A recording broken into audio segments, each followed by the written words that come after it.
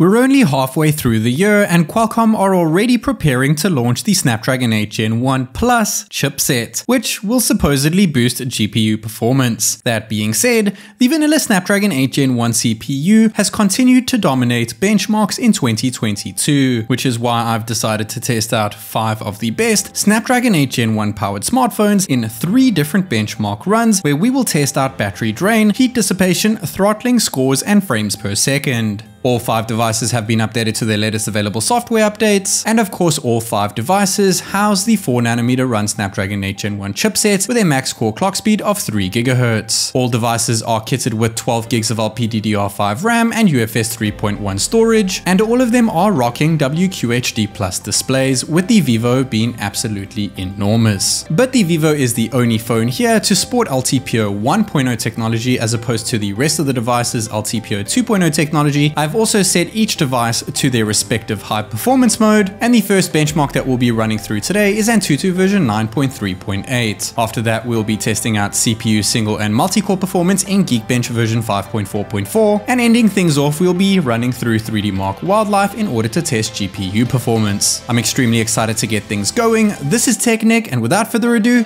let's go. First and foremost, we will be checking out the battery percentage at the start of the test, and we'll compare this at the end of the test for mAh per minute readings. And then we're going to be testing out heat dissipation. So at the start of the test, checking out the heat in terms of degrees Celsius, room temperature around 20 degrees Celsius. We're checking this right now. They have all been idle for a couple of hours, and I will recheck the temperature after each interval at the end of each benchmark that we run through. Kickstarting things off here with AnTuTu version 9.3.8. And for those of you who don't know, AnTuTu version 9, which kickstarted pretty much at the start, close to the end of 2021, start of 2022, has changed, but only ever so slightly from version 8. Version 9 now has this new Swordsman GPU render that you can see at the start of the video. After that, we have the Refinery, which is the little alien bobbing its head around, which has not changed from version 8. After that, we have the Terracotta Soldiers, which is pretty cool, my favorite part, and that is also unchanged from version 8. And then they have also added more user experience testing, that being added video CTS and added video decoding. So, of course, results aren't exactly the same as version 8. They're actually going to be quite a bit higher than version 8. Version 9 has been around for quite a while now, so I'm sure most of you already know this. But version 9 with the increased score is because they have been more optimized, the software that is AnTuTu, for the Snapdragon 8 Gen 1 and all 4nm fabricated chipsets in order to work in harmony together, and that is why we get such buttery smooth frames across the board in AnTuTu. As you can see over here, all of them look absolutely phenomenal, and I remember with older Snapdragon chipsets, that being the 865 or 865 Plus, you would see a lot of jitteriness, and most of the time frames would sit at around 15 FPS. They're sitting at almost double that now, which is fantastic. Chipsets really have come a long way, but there aren't really many games or apps out there that can actually push these GPUs for the task that they do. That's why you see in so many launch events that they speak about how the new chipsets can actually improve the processing speed and end results of actual photos and videos taken on the device, because cameras are such a big thing when it comes to smartphones, so they're trying to integrate the CPU within the cameras now to produce better end result photos and videos. So I guess that's what most people are going for these days. But if you want to see raw specs, benchmarks is still where you have to come to in terms of seeing which one is going to do better than the other one. And after running through AnTuTu version 9 over here, the Samsung actually added the least in degrees Celsius, only adding 16.5 degrees in Celsius, whereas the Xiaomi 12 Pro added a whopping 21 degrees Celsius after our first benchmark here, which is absolutely insane. Moving on to Geekbench version 5 over here, and at the end, when we get to results, we'll be comparing the single core and multi-core benchmark scores between all the devices. And after Geekbench, the Samsung added 2.4, but the least added was actually the OnePlus 10 Pro, only adding 1.1, and the most this time around was the Vivo X Note, adding a little bit higher than the rest of the devices at 2.9 degrees in Celsius. And the Vivo has actually stayed the coolest in terms of start after AnTuTu and after Geekbench, whereas the OnePlus and the Xiaomi have pretty much been the hottest, but the OnePlus added the least in terms of temperature gain after that Geekbench run over here. Now testing out a 3D Mark Wildlife. Now this is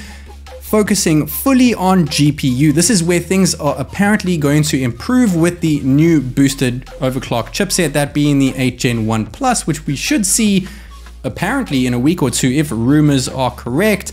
But I think GPU performance is where the regular Snapdragon 8 Gen 1 truly shines, especially over the competition, that being Apple's A15 Bionic chip, which actually does an insanely good job with GPU performance, but even better than the Dimensity. But today we're here to check out just Snapdragon 8 Gen 1 powered smartphones, and these are some of the best that I've ever tested, so I thought I'd throw them all in together. And after our last benchmark, that being 3D Mark Wildlife, the Samsung ended off the coolest over here and added the least, only 0.1, whereas the OnePlus 10 Pro ended off the hottest and added the most after that last bench. And when it comes to overall temperature gain, the OnePlus 10 Pro added the most, once again adding 26.2 degrees in Celsius compared to the S22 Ultra's addition of only 19 degrees in Celsius, with the Samsung ending off the coolest and the OnePlus ending off the hottest, pretty much 10 degrees hotter than that of the Samsung. But when it comes to battery drain, the Xiaomi 12 Pro did the worst over here, draining by 11% with a crazy milliamp hour per minute drainage of 28.1 milliamp hours per minute, which was of course beaten by the rest of the phones over here since they have much bigger batteries at 5000 milliamps. But the Samsung takes the crown over here, only draining by 8% with a reading of 22.2 milliamp hours per minute drain. But when it comes to scores, the Vivo takes the crown of AnTuTu version 9 with a whopping 1,016,161 points. Second place, not too far off that, is the Xiaomi 12 Pro, the two phones that actually drained the most since they pushed their CPUs and GPUs to the max. Now when it comes to single core in Geekbench version 5, once again the Samsung dead last over here with just over 1,000 points. In fourth place we have the Xiaomi with 1,220 points, which is not too far behind third place being the OPPO Find X5 Pro with 1,251 points. And very strange, never had this happen before, second place 1,252 and first place 1,253, literally going down from first to third place in 1-digit steps. Absolutely crazy, but the OnePlus did come out on top over here, but I guess it's much of a muchness between it, the Vivo and the OPPO. But things shuffle up a bit here when it comes to multi-core score. The OnePlus 10 Pro went from first position to fifth position, getting a score of 3,257 points, which was not only beat by its sibling, the OPPO Find X5 Pro, but not by that much, but was also beat by the Samsung Galaxy S22 Ultra, which is known for throttling issues.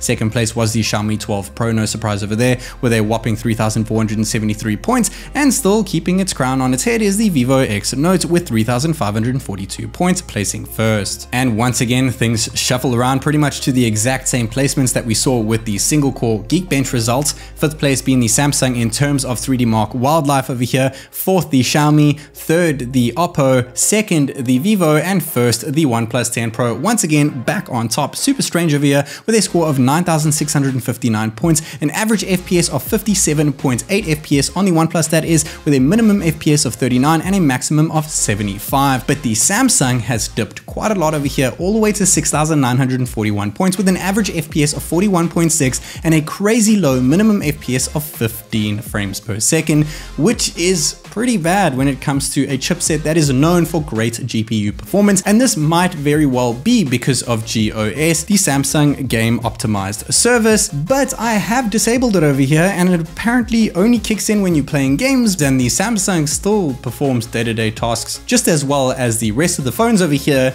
but it does so by maintaining a higher battery percentage most of the time and better heat dissipation. Let me know your thoughts in the comment section down below, as well as what you hope to see change in Qualcomm's latest Snapdragon 8 Gen 1 Plus CPU. I hope that you guys enjoyed watching this video as much as I did making it. This is TechNick, and I'll catch you in the next one.